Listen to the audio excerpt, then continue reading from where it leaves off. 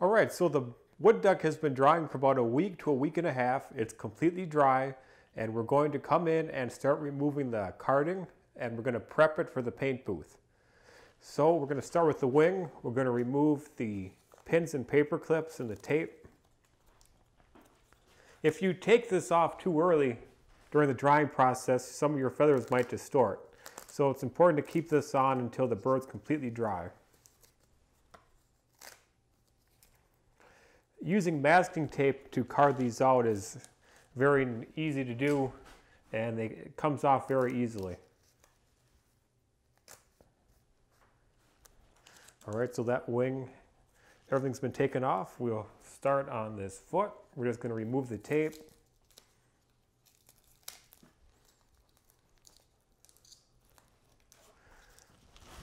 That one doesn't have any. Remove this pin. We'll work on the tail.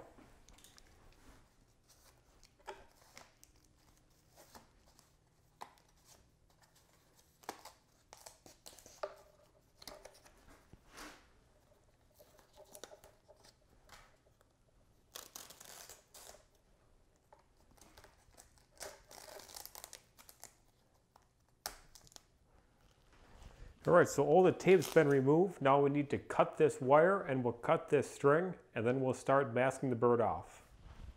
So we're going to take a scissors and we're going to snip this string off that we had hanging out from when we sewn the bird up. And now we need to do something with this tail wire. You could try to pull it out, but sometimes it gets stuck in the liquid nails and you can loosen your tail. So we're actually going to come underneath it and snip it off right near the base of the tail, but we're going to keep part of it attached just to help anchor that tail in. Tip the bird upside down. Part some of the tail feathers here. I'm just going to come underneath. Be careful that you don't cut through your tail. Just snip that right off.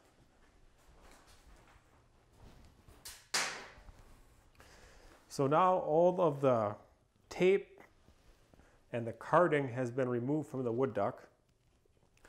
I like to take our little feather duster and dust the bird off. As it's drying, it accumulates some dust from being in the shop environment. So we'll just take this little barber's brush and brush with the feathers and just remove any dust. You could take an air gun as well and carefully blow everything off.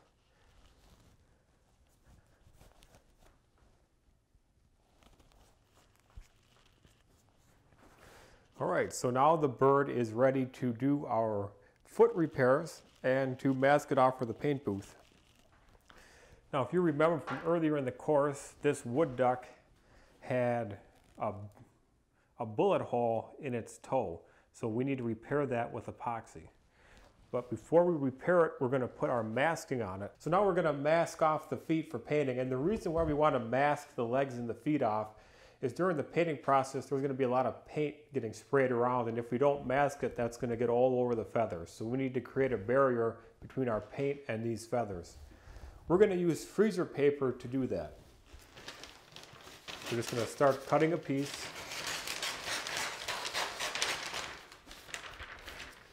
Cut this about in half. We'll bring it over, kind of rough lay it in here, and then we'll cut a notch so we can slide our leg into it about halfway through. Make a slightly bigger opening here so we can wrap this around our leg. And then we'll feed this up right like this. And we'll come right up. And then we'll tape this in place with masking tape.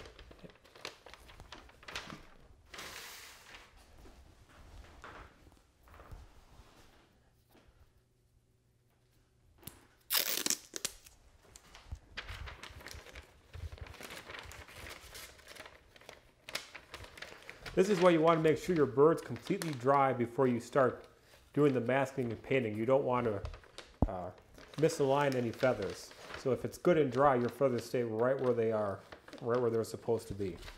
Now we have a lot of this excess overhang. Some of this we can cut and the rest will pin up. So we will go ahead and remove about half of this. just is not needed. And then we'll get a pin and we'll pin this in place. We'll fold this up over the wing. Then we'll just pin this freezer paper right in place.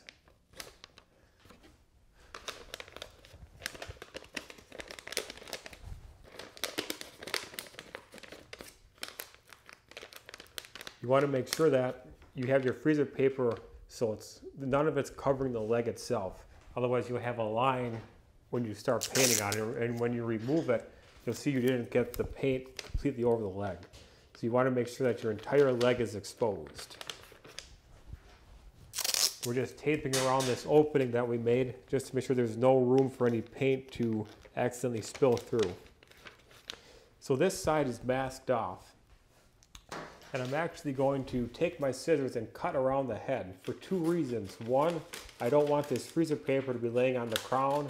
And two, if you would have made any mistakes and chipped any of the paint on the bill, now would be the time when you come in and clean that up with your airbrushes as well. Also, any touch up around the eyes that may be needed. So now we'll flip the bird around and repeat the process on the back side. So we have the back side masked off. Now we need to connect the two in the center where the two pieces of freezer paper meet along the belly.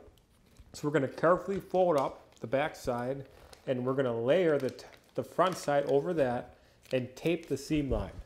That's going to make it so that no paint can get through our seam line.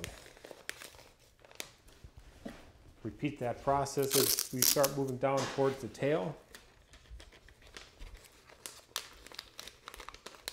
Basically, the entire objective here is to keep the paint off the bird. That's why we're going through this whole masking process.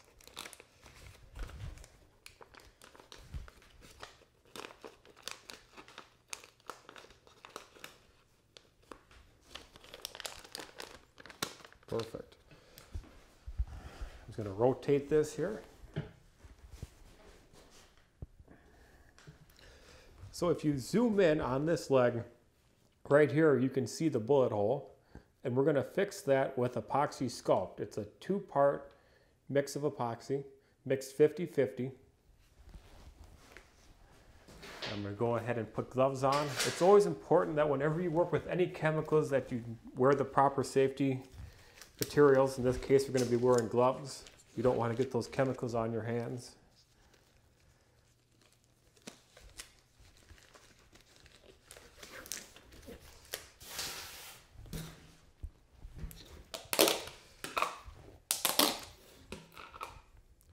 We don't need very much. It's going to take about a piece size of each amount. And this is mixed 50-50, so you want to make sure both parts are equal. And then we'll just start mixing this together. You want to make sure this is completely mixed up and you don't see streaks of one color or the other in your epoxy, just one solid color.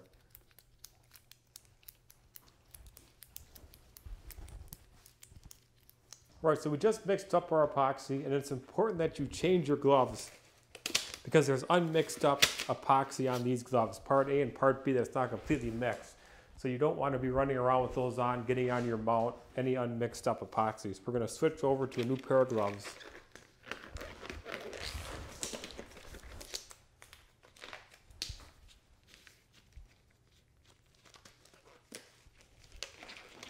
And then to smooth this epoxy out, we're going to be using a small amount of hot water. That's going to help to blend it in. We're going to take a small amount of this epoxy. We're just going to be using a modeling tool. And we're just going to start to lay this right up on that shot hole. This is kind of a shot hole / strange growth that this wood duck had. And we're just going to put some of this right on there. Take a small amount of water, dip off the excess onto a paper towel. We're going to start to blend this right in. You can also use your finger to do this as well. Basically, we're just kind of matching up to the toe around it, smoothing and blending everything in as we go. And then we'll make little lines to match up the toe. One of the benefits that we have with this particular repair is it's right on one of the knuckles of the toe. So we'll be able to hide this with a small amount of black brown paint right on the toe joint. So that's going to work out very nicely to help hide this. It's going to smooth it in, making sure it's nice and smooth everywhere. You don't want to see any epoxy lines on where the epoxy meets the toes. Blend everything together. All right, now we're going to take a pin.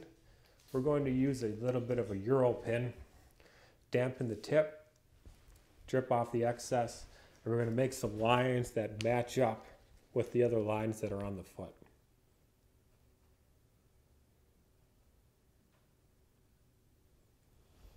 Repeat that on the other side. Then we're going to take our slightly damp paper towel and we are going to press it into the epoxy lightly just to blend in those lines that we made and also give a little bit of texture. All right, so that repair is complete. And at this time, we're going to look around at the rest of the toes and make sure there's no holes from our injection or any other shot holes. And if there is, we'll fill those with epoxy. A lot of times you'll see holes on the back of the foot where you ran your wire through. That's a pretty common area. And there is a small hole right here where we ran our wire through. So we'll go ahead and put a small amount of epoxy there as well.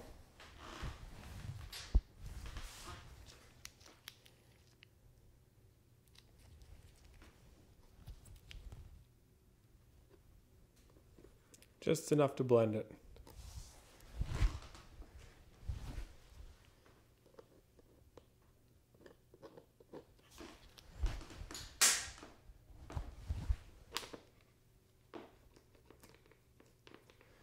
Take our paper towel and give that some texture.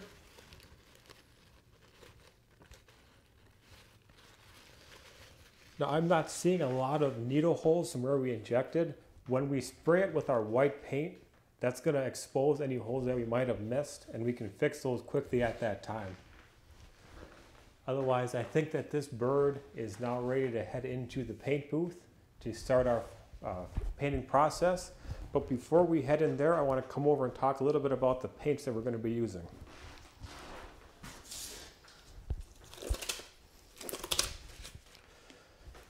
So we're going to be using lacquer-based paints. And the paints that we're going to be using is Super Hide White. This is a polytranspar paint. We're going to be using Blending Brown, another polytranspar paint. We're going to be using Woodduck Yellow. This is a life tone paint. And then we're going to use base coat sealer to go over the top of our paint to give the foot some protection.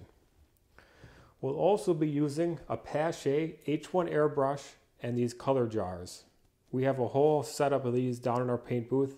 You can get by with one, but I suggest having multiple ones to make your job easier.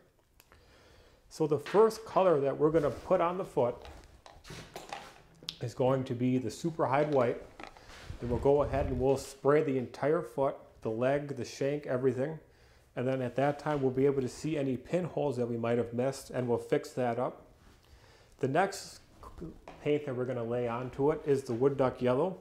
We'll spray that over the entire foot and the leg. And then the last color that we're going to be using is our Blending Brown, and we'll use this to paint our knuckle areas and the pads, and we'll do some angle spraying on the different parts of the legs to give it some action and blend everything in. And then once we have everything painted the way we want, we'll take our base coat sealer and we'll spray over the entire foot. We'll probably give it 2 to 3 coats. And what that's going to do is if someone comes up to the foot and starts flecking it like this, the paint won't chip off as easily. If you don't put any protection on it, if someone would come up and they'd start flicking on it, it'd take your paint right off. So you have to have some sort of a coating over it to protect your paint job. This would also be the time when we'd come around and look for any nicks that we may have made on the bill of the bird, as well as looking around the eyes, make sure everything is make sure there's no little bits of white or clay sticking out, which we'd clean off and paint. Sometimes you might have a little bit of white feathering sticking out. You can paint that if you like, some dark brown colors to blend it. So that's pretty much all that there is to painting it, so we will head down to the paint booth. It's also very important that when you're painting your wood duck feet that you have a lot of good foot reference available. Google is a great spot to go for that. You also can get a lot of these good books. There's a lot of reference books. I like this duck hunting book. One of the simple reasons is it gives a really good description on the color of wood duck feet. It also has some nice imagery in it. So make sure you have good reference available whenever you're doing any painting. Okay, now we're going to be applying our super hide white. We're going to be covering the entire leg and the toes on the wood duck.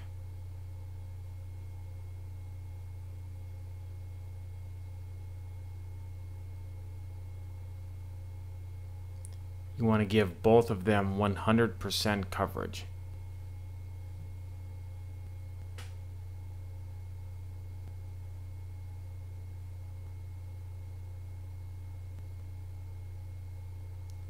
As you're doing this, you might see a few imperfections here and there, things you might need to use a little bit of glue or even epoxy on to clean up. For example, if you had a injection hole yet, that would be something you could fix after your super hide white is dried a little bit.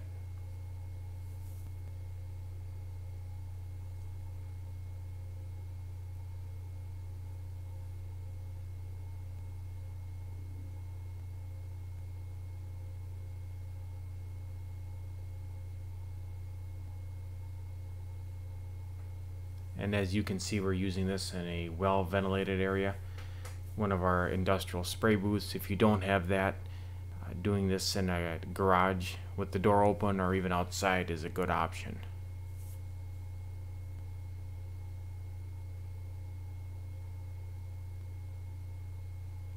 This is the wood duck yellow. And again, we're covering all of the leg and the toes.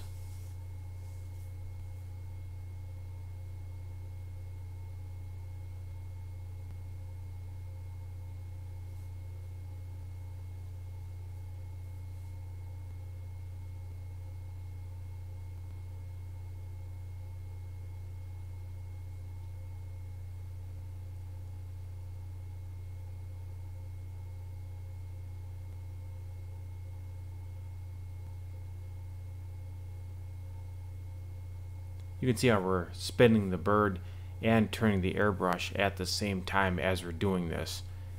That way you can get it from every angle.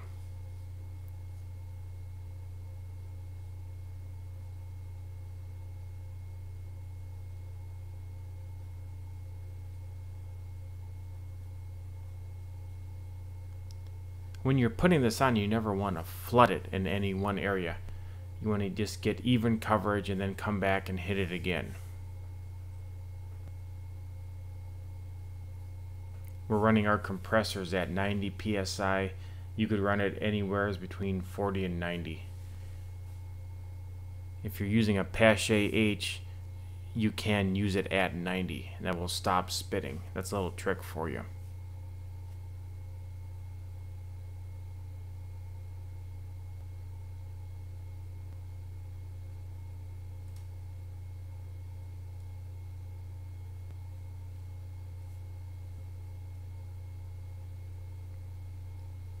Okay, now we're using our blending brown and we're just painting on the joints or the knuckles.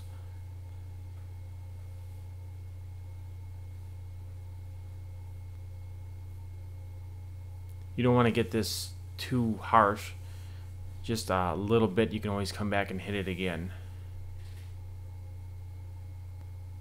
Think of it as accenting the knuckles or the joints on the toes.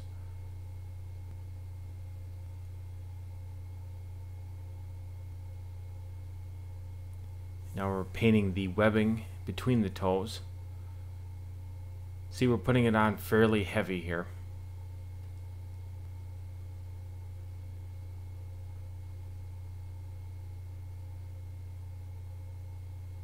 Again, you want to avoid getting this on the toes. You're just going between the toes on the webbing.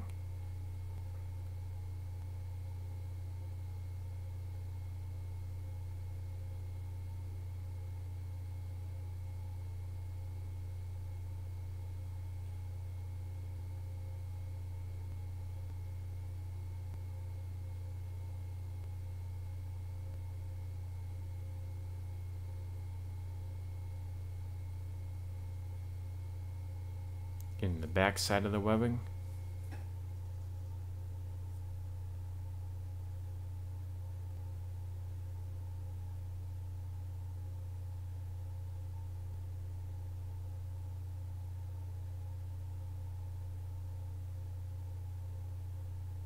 Putting a little bit of angle sprayed accent on the shank.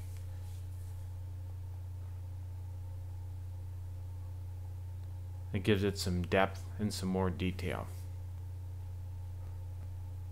Again, we're painting the underside of the webbing in the entire foot. Now this is the foot that's on the base.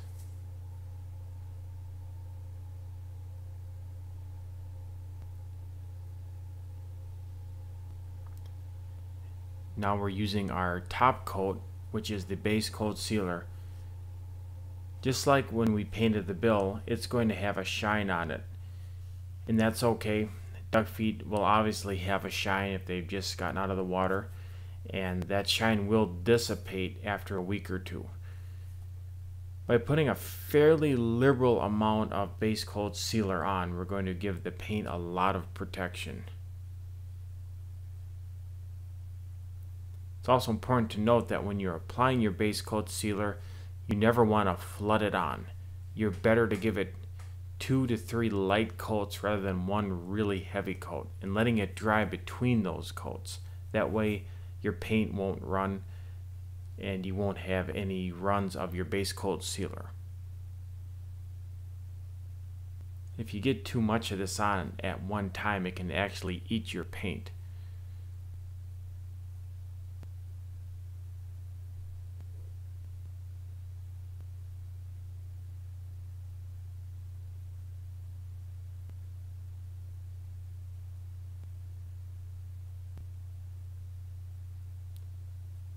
And this just shows the finished painted legs and feet.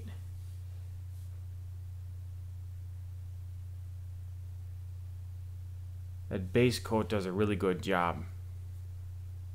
Alright, so we have the bird all painted, the legs and the feet.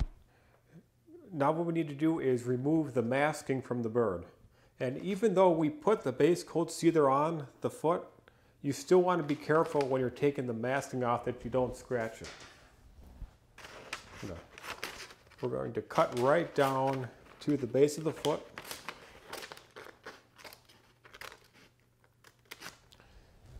Then we're going to carefully peel and separate the freezer paper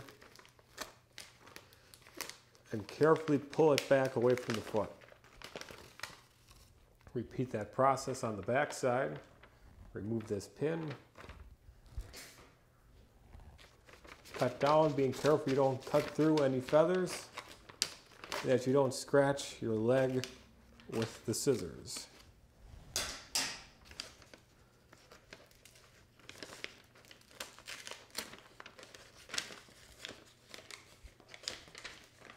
Remove that. Put some of these feathers back in alignment that got slightly moved from painting. Check our tail. Kind of giving the bird a once over.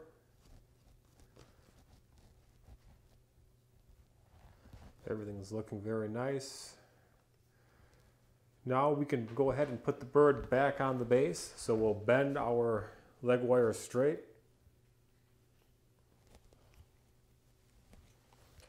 Run it down through the hole that we had pre-drilled in.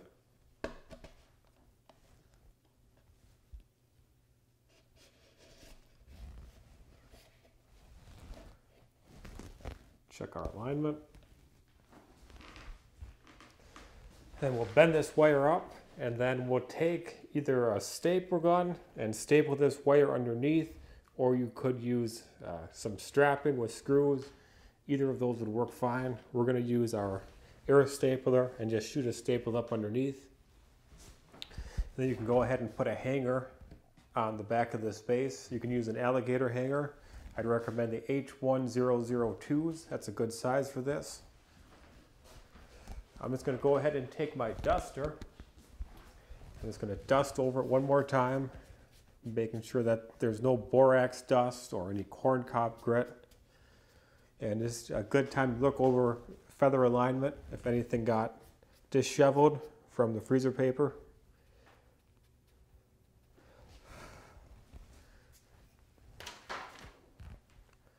Check out our crown.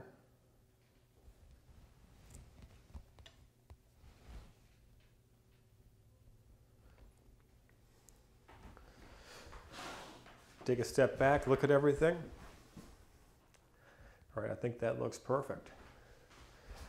This mount is now ready to either call the customer or go up on your wall for display. I want to thank you all for watching our course on our standing wood duck. Thank you.